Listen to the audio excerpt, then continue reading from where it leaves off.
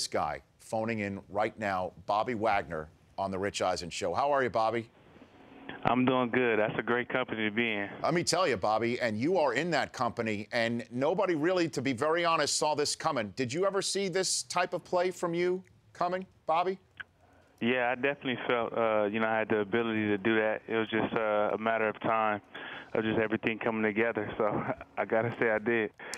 To what do you owe going from the 8th linebacker taken in your draft in 2012 to doing what you're doing right now? Walk me through your development from your eyes, Bobby Wagner.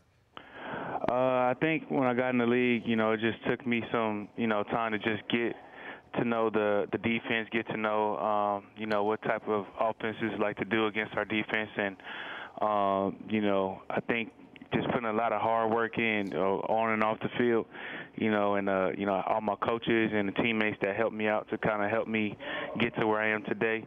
It was a process, but, I enjoyed it. Bobby Wagner, Seahawks linebacker, joining me here on the Rich Eisen Show. Where do you see your role within this defense that has a secondary with its own legion and a front line that has a package named after NASCAR? Where do you find your role, Bobby? I think I just find myself being the center of it all, just kind of putting the pieces where they need to be so they can, show off their talents. And that's kind of like my job, just make sure everything is running well and everybody's playing well and in the positions and everything's set up, and make sure the defense is flying around having fun. Utah State's own Bobby Wagner joining me here on the Rich Eisen Show. Where do you pinpoint the turnaround of this season? A lot of people say it's when you came back from your injury, Bobby. Where do you pinpoint the turnaround for this defending championship season potentially for you? I would say it was somewhere around that time.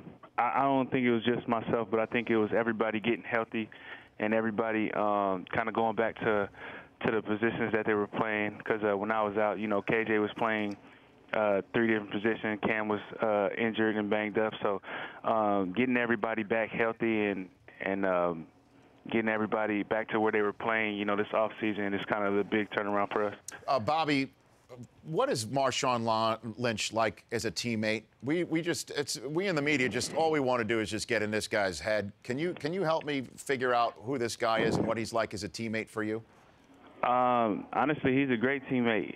He's somebody that, I know he don't talk much to you guys, but he definitely talks a lot to us. And, he's helped me out a lot, too, because, he always comes up to me, during practice and tells me what he sees and how he feels, a linebacker out and what he does to try to manipulate linebackers. So he's definitely helped my game a lot. So he's definitely a person that's to himself unless he knows you. And, once he knows you, he's fun to be around, always cracking jokes, always making people laugh, and it's a great guy to be around. Are you guys openly talking about repeating within the locker room? I don't think we're talking about that. I think our focus is just trying to get that next game under our belt and get an opportunity to repeat. The only way we can repeat is if we get to the Super Bowl. So I think we got to win this next one, and then we'll go from there. Bobby Wagner, Seahawks linebacker, right here on the Rich Eisen Show. And as for this next one, Aaron Rodgers, you saw, I'm sure, how he was occasionally limping around on this bad wheel of his. How do you think that plays into your preparation coming in this week? We definitely going to get after him, but watching the game, you got to have a lot of respect for him because he was still doing some great things out there and still, doing the things that he's done all year. So you have to have a lot of respect for him and not to take it lightly because, this is another week for him to get healthy and to get better, and that's one more step to getting back to where he was at health-wise. But we're gonna come out there, we're gonna attack him, we're gonna fly around, we're gonna do the things that we do. And we know if we do that, we can get after him. And I don't know if you're aware, I've been at this NFL Network thing for about almost 12 years now. Do you know who my first co-host of NFL Total Access was, Bobby Wagner? You know who that was? Who was your first co-host? Ken Norton Jr. was my first co-host. Ken Norton Jr., that's crazy, ain't it? Oh, he was crazy.